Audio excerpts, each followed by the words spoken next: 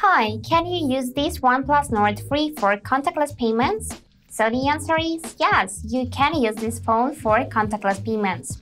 But as a first step, you'll need to enable the NFC connection.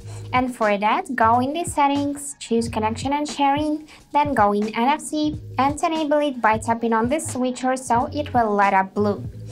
Now you can unlock doors, make payments, or connect to other smart devices by holding the back of your device up to an NFC reader. And also, don't forget to add your card to the Google Wallet. For that, let's just open the list of apps, find Google Wallet. Here you can choose to explore Wallet, for example, and just check some on-screen instructions. And after that, you can tap the option to add payment card and tap here, and after that, enter your card's detail.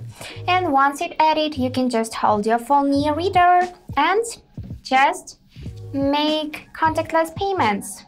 So that's it for today. Hope this video was helpful and thank you for watching.